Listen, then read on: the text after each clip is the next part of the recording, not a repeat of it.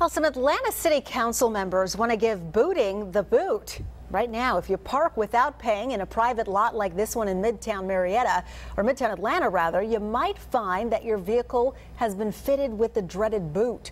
But an ordinance would ban booting in the city's private parking lots.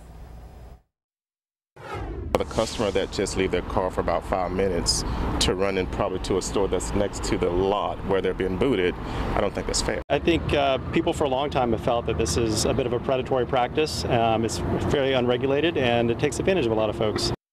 Well, Fox 5 reached out to several booting companies Wednesday for comment. Only one returned our call. A company spokesman said he was out of town and would only speak to us with his lawyer present.